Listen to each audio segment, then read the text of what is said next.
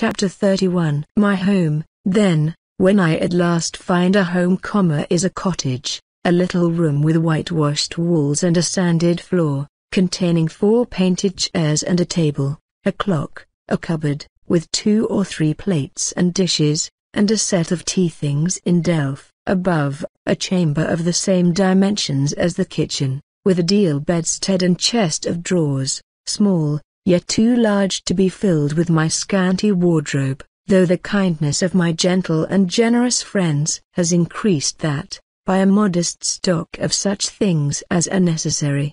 It is evening. I have dismissed, with the fee of an orange, the little orphan who serves me as a handmaid. I am sitting alone on the hearth. This morning, the village school opened. I had 20 scholars, but 3 of the number can read, none write or cipher, several knit, and a few sew a little.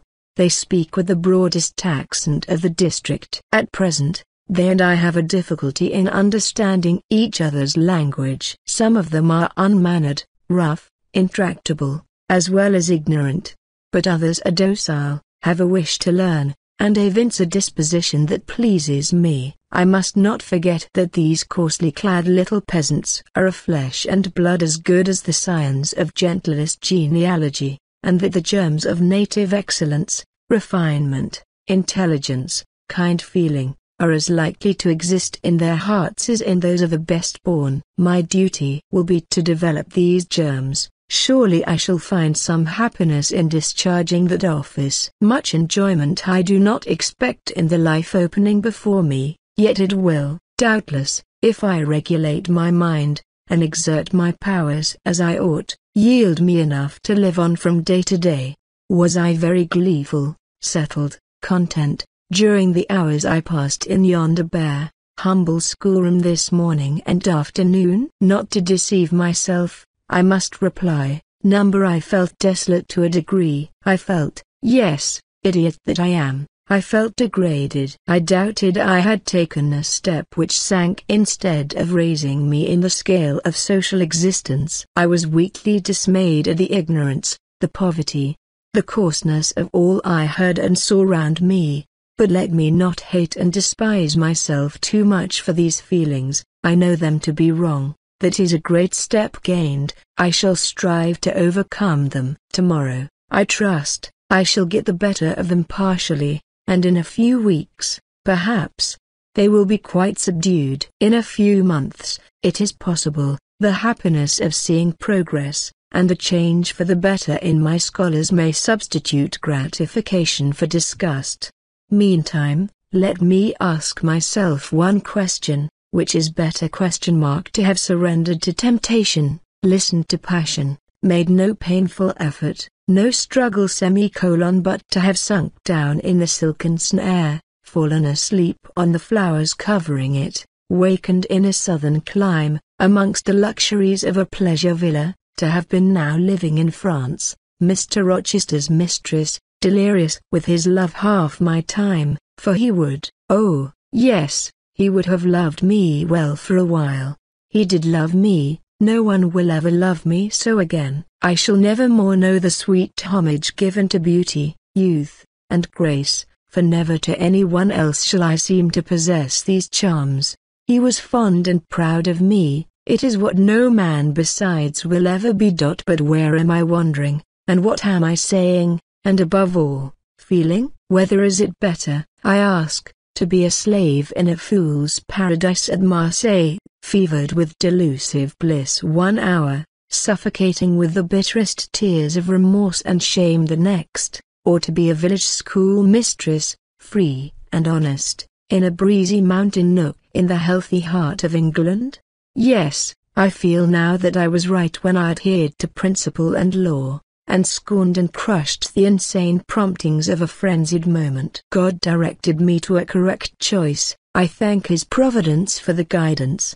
Having brought my eventide musings to this point, I rose, went to my door, and looked at the sunset of the harvest day, and at the quiet fields before my cottage, which, with a school, was distant half a mile from the village. The birds were singing their last strains. The air was mild, the dew was balm. While I looked, I thought myself happy, and was surprised to find myself ere long weeping. And why? For the doom which had reft me from adhesion to my master, for him I was no more to see, for the desperate grief and fatal fury, consequences of my departure, which might now, perhaps, be dragging him from the path of right, too far to leave hope of ultimate restoration thither. At this thought, I turned my face aside from the lovely sky of eve and lonely vale of Morton. I say lonely, for in that bend of it visible to me there was no building apparent save the church and the parsonage,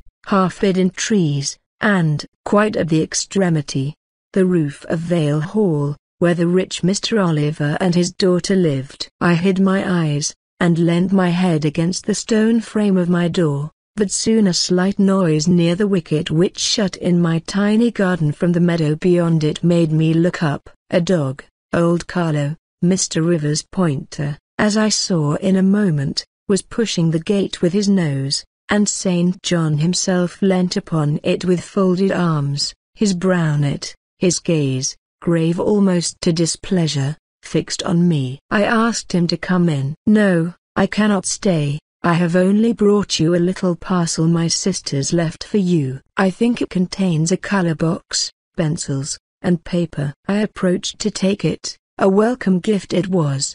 He examined my face, I thought, with austerity, as I came near. The traces of tears were doubtless very visible upon it. "Have you found your first day's work harder than you expected?" he asked. "Oh, no. On the contrary, I think in time I shall get on with my scholars very well. But perhaps your accommodations, your cottage, your furniture, have disappointed your expectations?" "They are, in truth, scanty enough, but," I interrupted, "my cottage is clean and weatherproof, my furniture sufficient and commodious. All I see has made me thankful, not despondent. I am not absolutely such a fool and sensualist as to regret the absence of a carpet, a sofa, and silver plate. Besides, 5 weeks ago I had nothing. I was an outcast, a beggar, a vagrant. Now I have acquaintance, a home, a business. I wonder at the goodness of God, the generosity of my friends, the bounty of my lot. I do not repine. But you feel solitude and oppression? The little house there behind you is dark and empty. I have hardly had time yet to enjoy a sense of tranquility, much less to grow impatient under one of loneliness." "Very well. I hope you feel the content you express. At any rate, your good sense will tell you that it is too soon yet to yield to the vacillating fears of Lot's wife. What you had left before I saw you, of course I do not know, but I counsel you to resist firmly every temptation which would incline you to look back. Pursue your present career steadily, for some months at least." "It is what I mean to do," I answered. St. John continued, "It is hard work to control the workings of inclination and turn the bent of nature, but that it may be done, I know from experience. God has given us, in a measure, the power to make our own fate, and when our energies seem to demand a sustenance they cannot get, when our will strains after a path we may not follow, we need neither starve from inanition, nor stand still in despair. We have but to seek another nourishment for the mind, as strong as the forbidden food it longed to taste, and perhaps purer, and to hew out for the adventurous foot a road as direct and broad as the one fortune has blocked up against us, if rougher than it.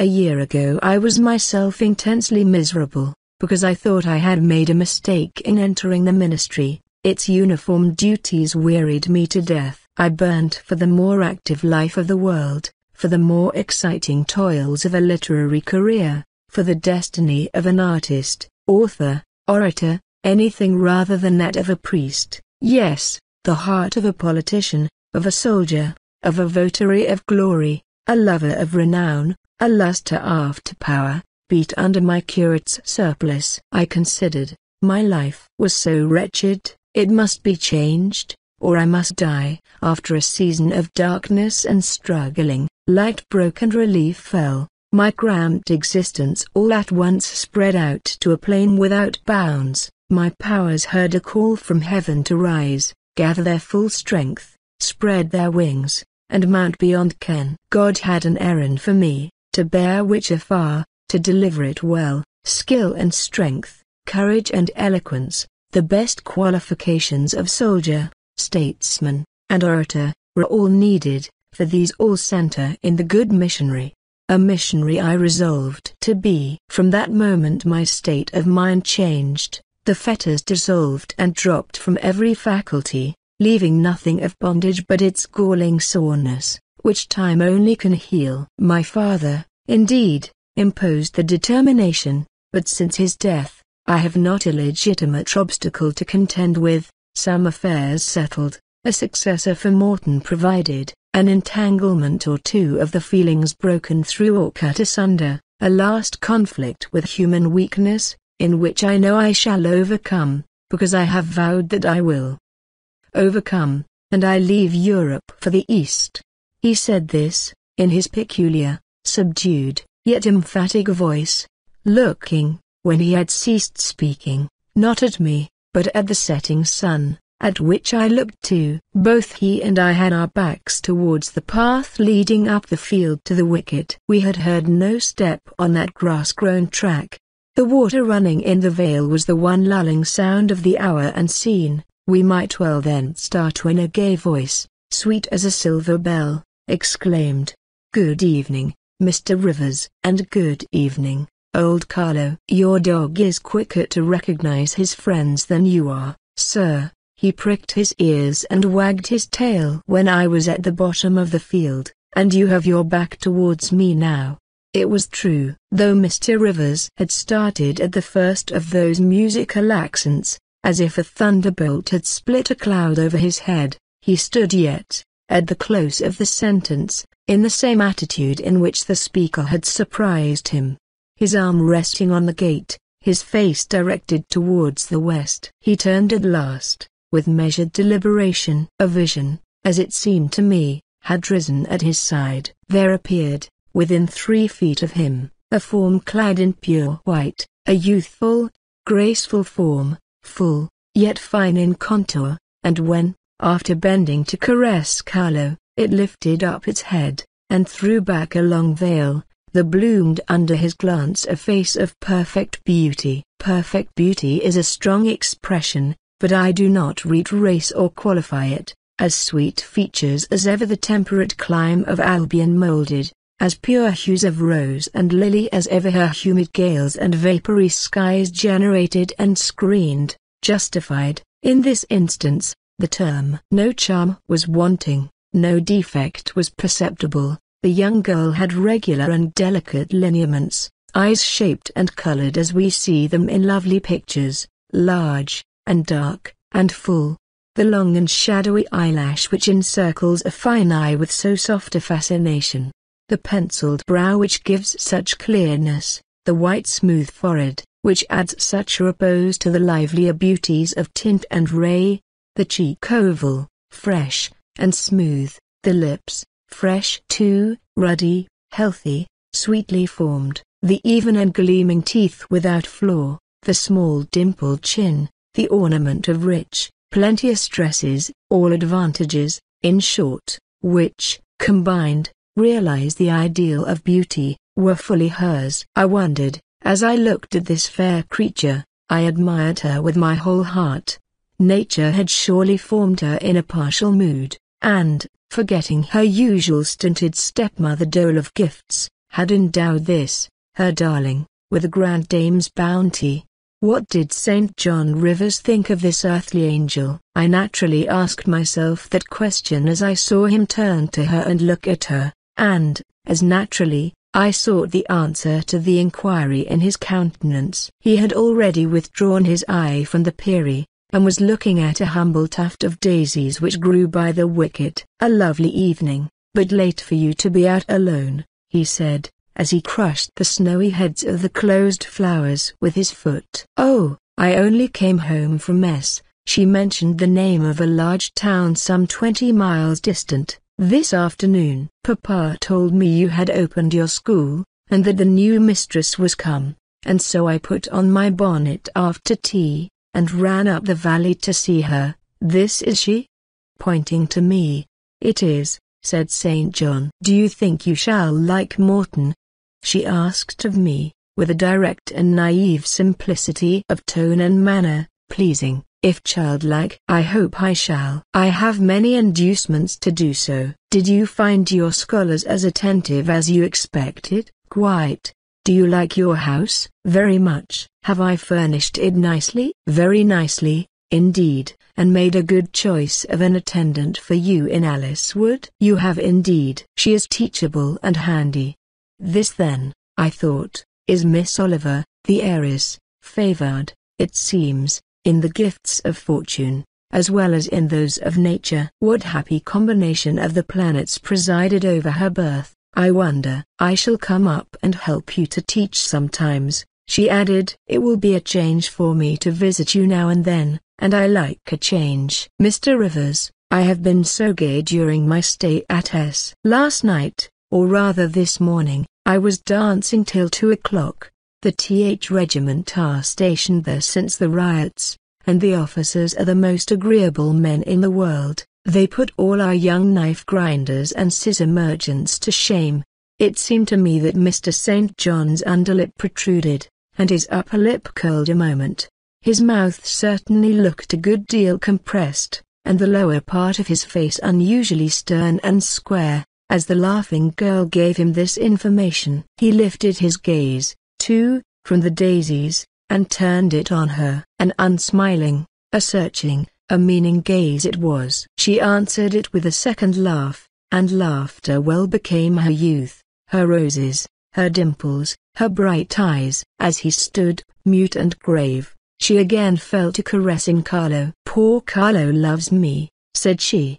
"He is not stern and distant to his friends, and if he could speak, he would not be silent." As she patted the dog's head, bending with native grace before his young and austere master, I saw a glow rise to that master's face. I saw his solemn eye melt with sudden fire, and flicker with resistless emotion. Flushed and kindled thus, he looked nearly as beautiful for a man as she for a woman. His chest heaved once, as if his large heart, weary of despotic constriction, had expanded, despite the will, and made a vigorous bound for the attainment of liberty. But he curbed it, I think, as a resolute rider would curb a rearing steed. He responded neither by word nor movement to the gentle advances made him. "Papa says you never come to see us now," continued Miss Oliver, looking up. "You are quite a stranger at Vale Hall. He is alone this evening, and not very well. Will you return with me and visit him?" "It is not a seasonable hour to intrude on Mr. Oliver," answered St. John. "Not a seasonable hour, but I declare it is. It is just the hour when Papa most wants company, when the works are closed and he has no business to occupy him. Now, Mr. Rivers, do come." "Why are you so very shy, and so very somber?" She filled up the hiatus his silence left by a reply of her own. "I forgot," she exclaimed, shaking her beautiful curled head, as if shocked at herself. "I am so giddy and thoughtless." "Do excuse me. It had slipped my memory that you have good reasons to be indisposed for joining in my chatter. Diana and Mary have left you, and Morehouse is shut up, and you are so lonely. I am sure I pity you. Do come and see Papa." "Not tonight, Miss Rosamond, not tonight." Mr. St. John spoke almost like an automaton. Himself only knew the effort it cost him thus to refuse. "Well, if you are so obstinate, I will leave you, for I dare not stay any longer. The dew begins to fall." "Good evening." She held out her hand. He just touched it. "Good evening," he repeated, in a voice low and hollow as an echo. She turned, but in a moment returned. "Are you well?"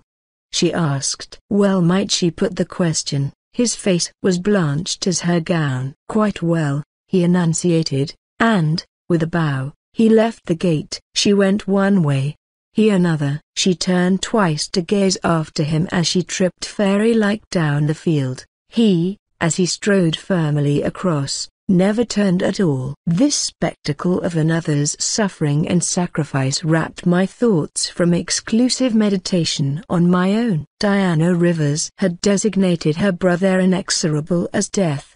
She had not exaggerated.